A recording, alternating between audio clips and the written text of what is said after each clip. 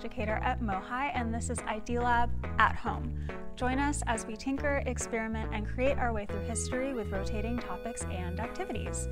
Today, we're going to be exploring local innovations in the arts. Cornish College of the Arts is a performing and visual arts school here in Seattle, not too far from MOHAI. It was founded in 1914 by Nellie Cornish, who is a pianist and music teacher, and it started as the Cornish School of Music, which offered classes to young children. The school quickly expanded within the first few years to teach a wide range of ages and offer classes in painting, dance, theater, eurythmics, and French language. Cornish hired famous and lesser-known artists to teach, many who created groundbreaking works that influenced the arts across the United States, and the school quickly became known as a center for innovation in music and dance.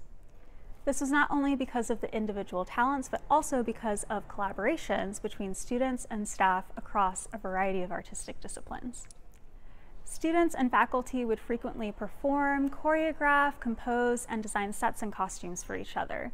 In the 1930s, one such collaboration led to an exciting innovation in music and sound.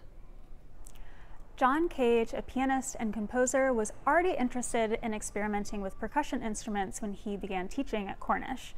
At the time, he was building a collection of instruments that combined more traditional percussion instruments with found objects and noisemakers.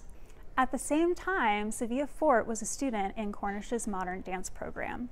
At this time, choreographers and dancers were exploring what dance could look like outside the rules and language of ballet, with movements that were more natural and abstract. In 1930, Fort choreographed a dance piece and asked Cage to compose for her. She wanted music that would evoke different sounds and rhythms of Africa. At first, Cage tried to experiment with all the different percussion instruments that he had collected, but realized that because of the size of the stage that the performance would be taking place on, that he wouldn't be able to fit all of that, but he could fit one grand piano.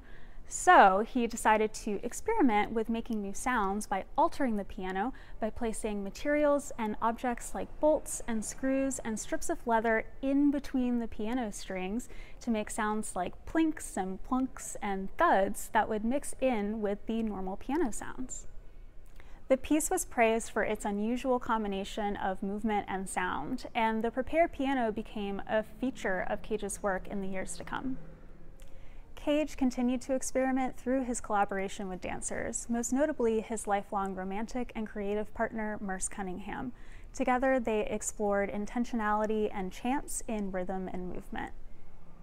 Fort continued to explore Afro-modern dance and went on to teach in New York with Katherine Dunham, who had developed her own style of modern dance that incorporated movements from South America, Africa, and the Caribbean. After the Dunham School closed, Fort opened her own dance studio and taught classes to aspiring actors. Let's experiment with music and movement by building a kinetic sculpture. A kinetic sculpture is a 3D work of art that incorporates movement. Wawona by John Grade here at MOHAI gently sways like a ship when you push on it. Hammering Man by Jonathan Borofsky uses an electric motor to endlessly move the worker's hammer up and down. The Giant Pipes in A Sound Garden by Douglas Hollis make organ-like sounds when the wind blows. We're going to make a kinetic sculpture inspired by music. First step is to pick a piece of music to listen to as your inspiration. As you listen, try to visualize the movement of the song by drawing or dancing. How do you feel when you listen to this music? What kinds of motion are your pencil or body making? What shapes or lines are you making? What kinds of images do you see or think of? And what colors do you imagine? Build a kinetic sculpture inspired by the music. Go on a materials treasure hunt around your home, but first establish some ground rules with your grown-ups, like what spaces can be used and explored and what kinds of materials you are allowed to collect. You're going to want to look for tools you can use, things you can draw on, cut, or rip, fasteners like string or these binder clips, and other bits and baubles. There are lots of ways you can incorporate movement into a sculpture. If you're looking for bounce, you could do something like a paper accordion fold, or look for an object that naturally has a spring to it. If you're looking for a rotating motion, you could again look for an object that spins, or you could make an object that rotates by attaching something round to a handle. You can also float objects by hanging them from one another.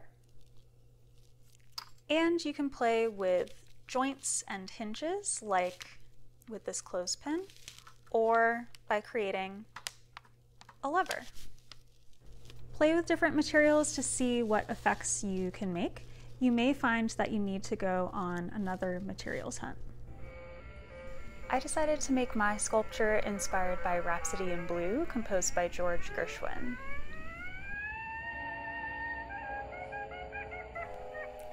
This is my kinetic sculpture. Rhapsody in Blue really inspired me to make a mobile, so a hanging, balancing sculpture, because I really wanted to get that sense of swaying with the music, but the music also has a lot of bounces to it, and I was also spinning around and drawing a lot of spirals on my paper, so I wanted to capture all of those movements both physically and visually. So I've got a little bounce here with the Easter egg, but also the kind of bounce of the zigzag paper, and this curly cue here, but also the spinner. And it's Rhapsody in Blue, so I chose to use a lot of blue colors. But the music also really makes me think of city buildings glittering in the sun, so I tried to use a lot of sparkles. And I also, at one point, was thinking of a sunset, so I kind of added this gold color up here. And kind of gently sways, but you can also make it move in certain ways as well.